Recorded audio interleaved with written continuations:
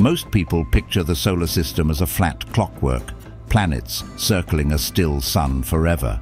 That would be true if the sun didn't move. If the sun were motionless, planets would trace perfect, closed loops. But the truth is far stranger. The sun races through the Milky Way at 230 kilometers per second, nearly 800,000 kilometers per hour, orbiting the galactic center 26,000 light-years away.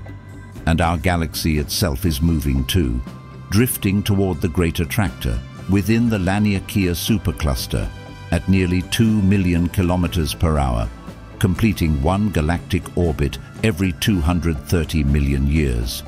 It drags the entire solar system with it, every planet, moon and comet tracing a vast, unrepeatable spiral through the void. From the side, everything changes. The planets don't circle, they spiral, twisting behind the speeding sun. In a single year, we travel 7 billion kilometers through the galaxy. We're not orbiting a stationary sun, we're chasing it through space in a spiral cosmic motion.